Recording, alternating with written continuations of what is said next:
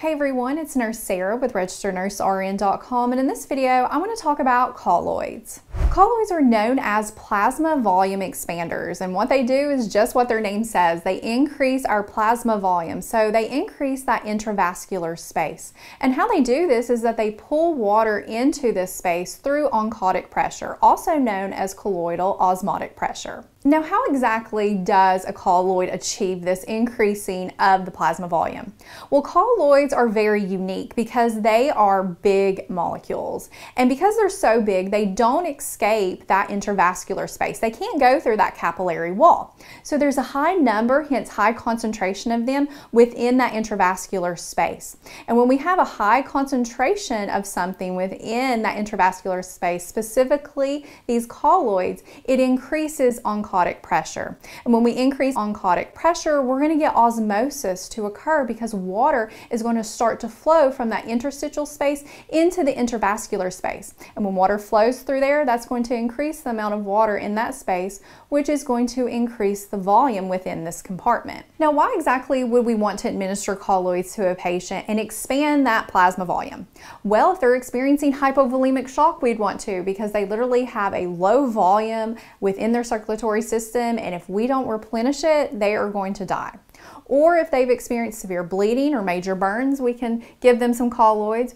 Or if they have dropped their albumin levels in their blood, experiencing hypoalbuminemia. So we can give them human albumin to help replace that, and that can increase their plasma volume. Now, there's different types of colloids that can be administered to a patient. There are natural types such as human albumin, fresh frozen plasma, and so forth. And then on the other hand, there's synthetic types such as hydroxyethyl starches, dextran, and gelatin. Now, you may be wondering, okay, what's the differences between colloids and crystalloids? Because in the previous lecture, we went over crystalloids and how they work in the body. Well, let's take a closer look at their differences. Colloids include albumin, dextran, hydroxyethyl starches, and gelatin, while crystalloids include those hypotonic, hypertonic, isotonic solutions. Colloids are large molecules that stay in that intravascular space longer, which again creates that oncotic pressure so we can pull water into that intravascular space, while crystalloids are small molecules that don't stay too long in that intravascular space, so they don't create that pulling effect like colloids can. And colloids are very fast at expanding the intravascular space, and the amount that we administer to them equals roughly the amount that the patient has lost. However, with crystalloids, the patient's going to need high amounts of fluids to actually equal that amount that they lost. So there's that risk of overload edema. And unfortunately, with colloids, there is a risk of allergic reaction and coagulation problems,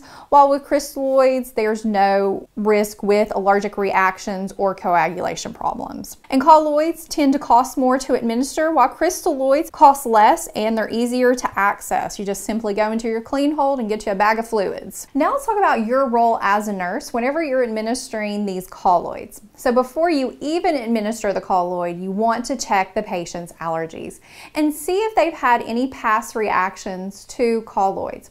Plus, take a look not only at those drug allergies, but those food allergies, and check for any allergy to gelatin, because gelatin is one of those synthetic colloids that can be used.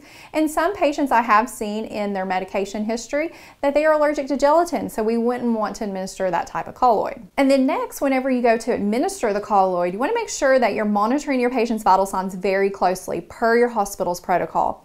So you want to make sure you monitor that heart rate, oxygen saturation, temperature, blood pressure, and respiratory rate.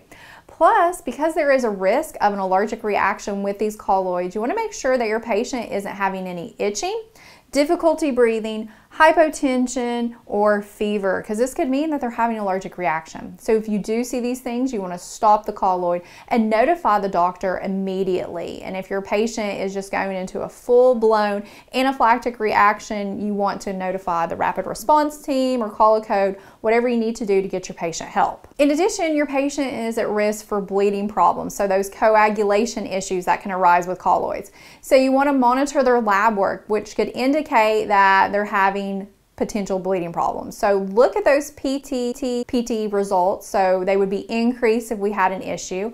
Also look at the platelet count. It could drop Or if they're experiencing hypotension, tachycardia, that can mean that you have a bleed somewhere, so you want to further investigate that. And then lastly, you want to make sure that you're not overloading their intravascular system where they're going into fluid overload. Anytime we're giving a patient fluids or we're expanding their plasma volume, that's always a risk. So we want to make sure that we're weighing them daily at the same time every day with the same scale, that you are measuring their intake and output strictly. You know exactly what they're taking in and what they are putting out.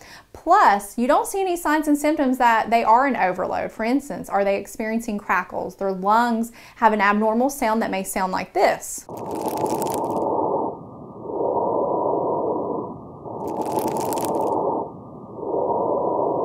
Or they're having edema, particularly in their extremities, like that lower leg as it pitting edema. Or they have extra heart sounds like an S3 gallop. All of that could indicate fluid volume overload. Okay, so that wraps up this review over colloids. And if you'd like to watch more videos in this series, you can access the link in the YouTube description below.